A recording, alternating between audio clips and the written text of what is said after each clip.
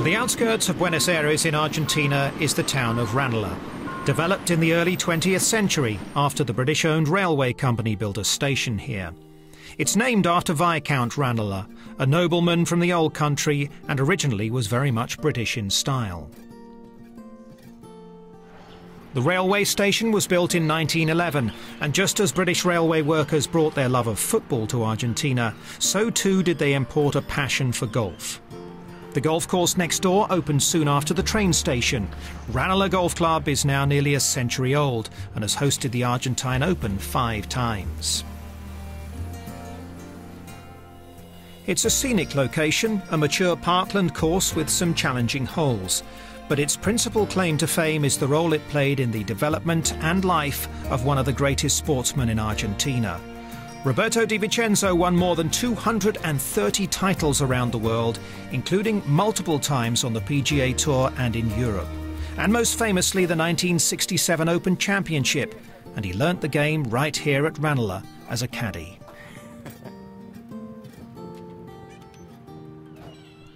I learnt how to control the ball because when I was young I learnt to play with the branch of a tree as my club and a little cork ball, and we would put these little tacks into the ball. It was really just using my imagination. And we would always bet 10 cents among ourselves to go to see a film. All the boys would bet, and we would try to hit a target.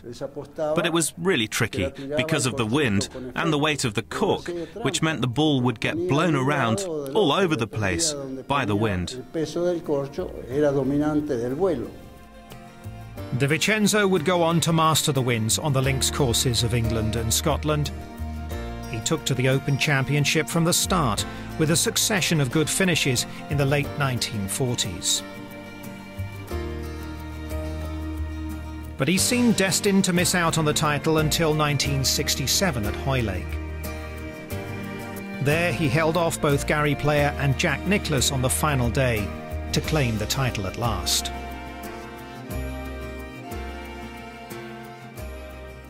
I remember when I won the Open Championship, people really took to me. They applauded me with lots of warmth and in real style. I was third 3 times, second twice, and first once. Nice maths. His success drove the popularity of golf to new heights back in Argentina, and Di Vicenzo is widely credited with helping take the game beyond its initial expatriate base in the country.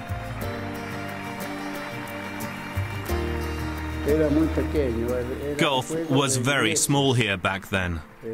It was a game for English people.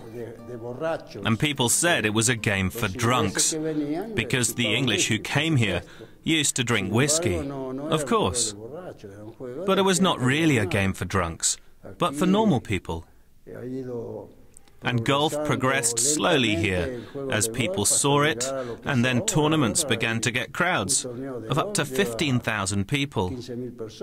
And sponsors came on board as it became interesting. And good machinery too meant the courses began to be in much better condition, which meant they also looked much better, and so people started to enjoy playing and watching the game more. So lots of people here may not play, but they still follow the game. The Di Vicenzo course is certainly in good condition. It offers wide fairways and generous greens, although the rough is demanding and there's plenty of water to test amateur and professionals alike. Club membership may be drawn from Argentina's established elite, but there's a strong junior program and visitors are welcome. The atmosphere is relaxed and informal. You only need to watch the members at play to know that. And much of that comes down to the personality of Roberto Di Vicenzo. Famously popular at the height of his success for his friendly nature and relaxed approach to the game, his character imbues this club with its unique charm.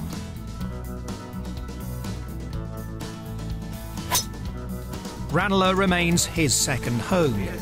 He played competitively here until well into his 80s. Now it's where he comes to socialise.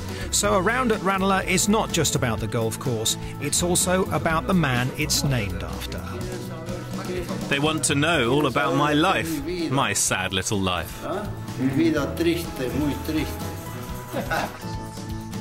The Di Vincenzo eyes remain bright, so too the mind, with a wealth of stories from his long career to keep members and visitors entertained. This man watching me play said, "I can't believe I bet money on him. How can this guy even play golf? Look at the drunkard's nose he has."